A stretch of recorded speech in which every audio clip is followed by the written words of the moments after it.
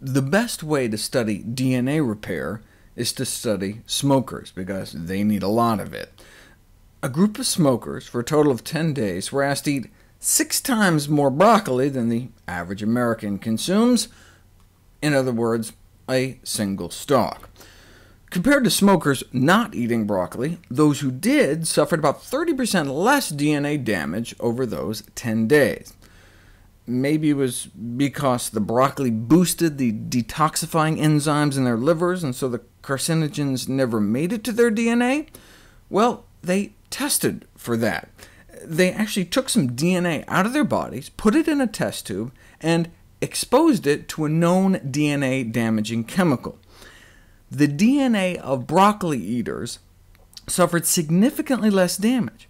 The DNA of those eating broccoli appears intrinsically more resistant at a subcellular level. In conclusion, in the present study, the intake of broccoli seems protective as far as DNA damage is concerned in smokers who are exposed to oxidative stress.